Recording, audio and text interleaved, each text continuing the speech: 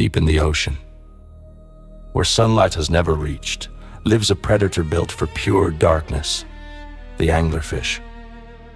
Its body is almost featureless, but its mouth is a trap of long, needle-like teeth that curve inward, preventing anything from escaping once caught. The most disturbing part is the lure.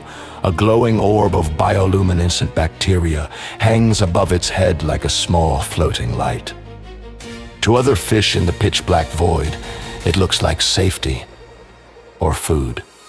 But the moment they approach, the light fades and the jaws rise from below. The anglerfish doesn't chase, it waits. Its metabolism is so slow that it can survive weeks without moving, drifting like a piece of darkness until something swims too close. And then comes the strike, a sudden snap too fast to see, swallowing prey nearly its own size. Its stomach can stretch to accommodate victims far larger than what seems physically possible. In a world without light, this creature is both the trap and the darkness surrounding it. Subscribe.